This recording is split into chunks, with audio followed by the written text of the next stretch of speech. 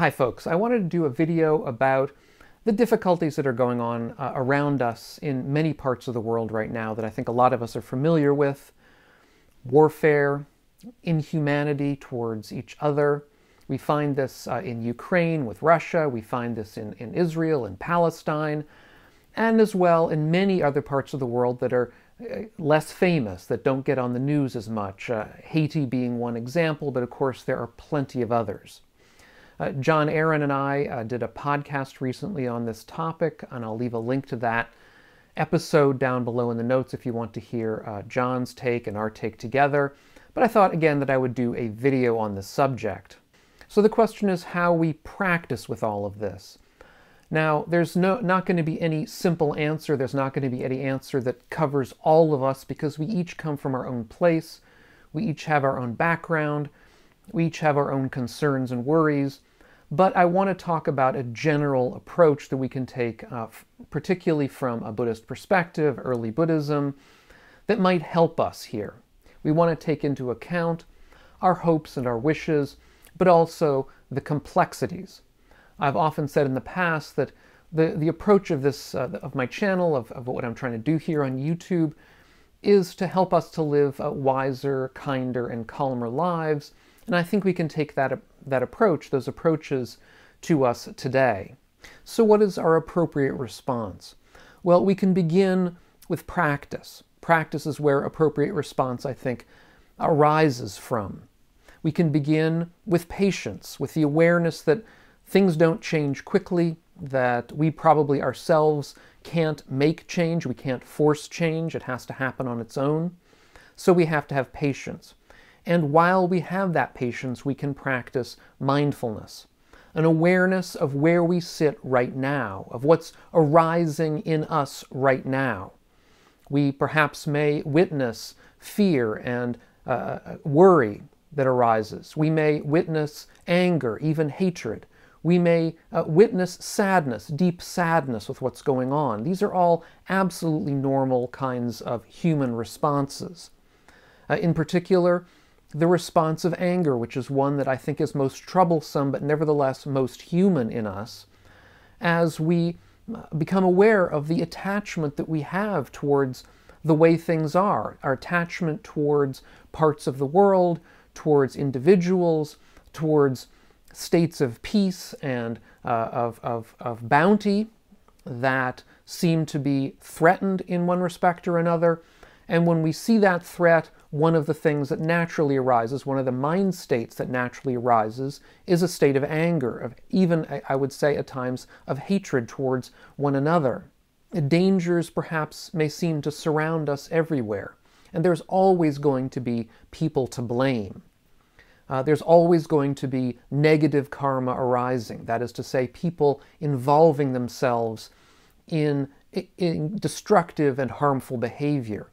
A behavior that has been conditioned by long, deep kinds of exposure to delusions, to deep entrenched hatreds that perhaps go back hundreds, if not thousands of years, to greed for power, greed for land, greed for wealth, and so on. All of these things come together to be harmful to other people around us. We can see it in the world every day. But the question is how we most wisely respond to this situation. Each of us must and will find our own way forward, but the Buddha, if we can use him as a touchstone, the Buddha was relentless in urging us to pursue peace. At the beginning of the Dhammapada, the first chapter of the Dhammapada, some of the very first lines urged peace. They say, "They abused me, they hit me, they beat me, they robbed me.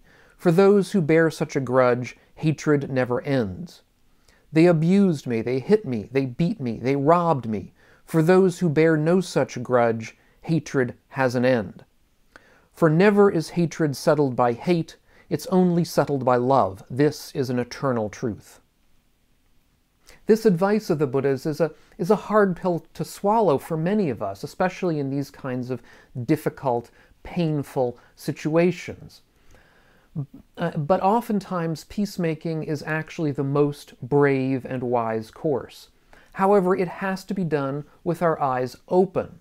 It's not something that can be done quickly or without wisdom.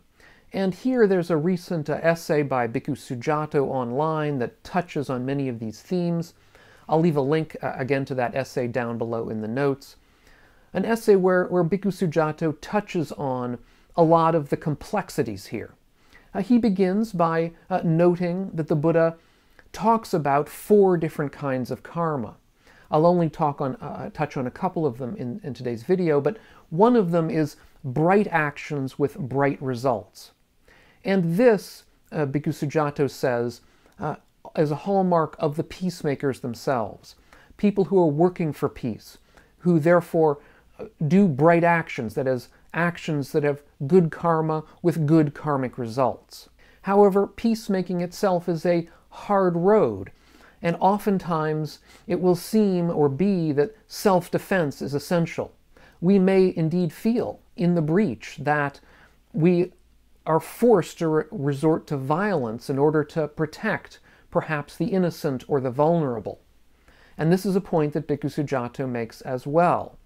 That is to say, the second part of the Buddha's 4 different types of karma are bright and dark, or dark and bright actions with dark and bright results. That is to say, people involved in somewhere in between, things that have mixed results. And those of us who are not in a situation where we're forced to make such choices are indeed privileged and should view ourselves as privileged. So the question is, though, when we're in a situation where we have to choose perhaps self-defense, perhaps violence in a terrible situation, how do we mitigate the dark results? How do we mitigate the dark karma while enhancing the bright results, or enhancing the bright karma? These are, of course, always going to be difficult questions, and this is something that Sujato himself points out and talks about. Here's what he had to say. The urge to think of the world as black and white, as solvable by elementary rational categories, is childish. It's how kids think around 11 or 12 before they learn the terrible lessons of growing up. The reality of life is that we're faced with impossible choices, and yet we must choose. So not all of our answers are always going to be easy. What may seem a simple matter in the abstract may prove to be an impossible thing to get right when we actually come down to the reality of it. And yet, at the end of the day, we have to keep in mind that all of us at base desire the same things. We desire happiness, we desire health, we desire safety, we desire an ability to express ourselves openly, we desire peace. And this awareness can be a starting point for our practice of loving kindness, a wish that all people can have access to happiness, can be happy, can be healthy, can be safe, can express themselves openly, that all people can be freed from their delusions, freed from their greeds and their hatreds. If that were to happen, the world would of course be a much better place. We can at least try to foster that wish within us. That can be a basic bedrock practice. We can also engage in a practice of calming meditation, of focusing on the breath, of allowing our ordinary obsessive thinking to calm down so that we can get a clearer picture on what's really going on. We can both become aware of the thoughts that are arising within us, we can acknowledge those thoughts for whatever they are, we can let them go, and we can come back to that patience that will be so necessary as we go forward, that's so necessary in life. So we come back to the breath, to where we are right now, and hopefully we're in a calmer, wiser place, a kinder place, a place where we can see more clearly the route forward. And each of us, again, will have a different route forward. We're guided by our hopes and our wishes, but we should always be wise to the complexities, to the awareness that not everything is right or wrong dark or white, but there are mixtures. There are going to be impossible decisions that must be made. Now, I did an earlier video on this question of the 4 types of karma, and I'll leave a link to that video up here on the screen in case you haven't seen it or would like to refresh your memory about that very basic teaching of the Buddhas. Thanks so much, and we'll catch you on the next video, and meanwhile, all of you, be well.